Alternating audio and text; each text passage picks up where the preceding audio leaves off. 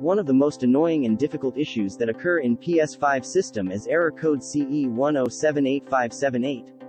That error has affected a wide variety of PS5 users and prevented them from installing new games or updating their already installed games. It usually happens when you lose access to the PSN because it is down or there are issues with your connection. Here are some methods I would suggest for this issue. Method 1. Power cycle your PS5 and router Wi-Fi.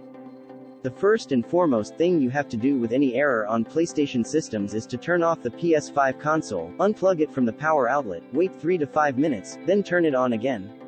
Don't forget to do the same with your Wi-Fi router. This has proven to resolve many issues. One of the benefits of it is that it clears out the PS5 system cache that might be a reason of the problem.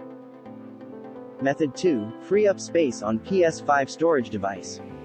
The PS5 console uses an SSD as its main internal storage device, and as savvies know that SSDs need between 15 to 20% of their storage capacity to be free in order to operate flawlessly at maximum performance. Therefore, if your PS5 internal storage is almost full or has less than 15% of free space, you should consider freeing it up for the new game you want to install and to avoid PS5 error CE-107857-8 in the future.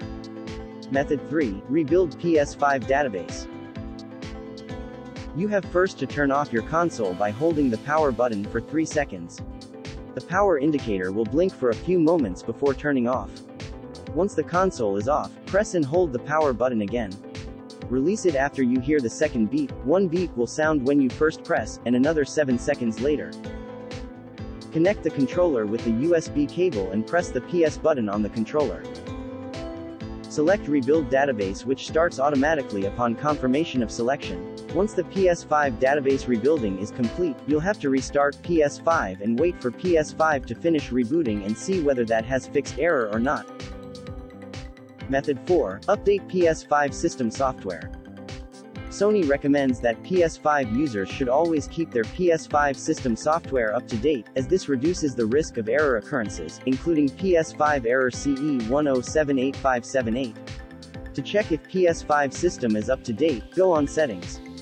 System Software Update. Check now. Method 5. Restore PS5 license. Close all games or apps and go to Settings. Select Users and Accounts.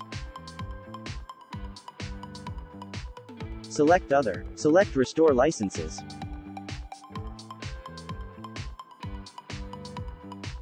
Method 6. Re-enable sharing and online play. To enable that feature, close all games or apps and go to Settings. Select Users and Accounts. Select Other, then disable then re-enable console sharing and online play. Method 7. Restore default settings. Navigate to the Settings menu, cog icon. Select System Software. Select Reset Options. Select Restore Default Settings. Select Restore. Method 8. Reset PS5 system. If none of the solutions above has worked for you, it's time to reset the PS5 system and reinstall the PS5 system software from scratch, as there might be some compatibility issue or system file conflict corruption on the PS5.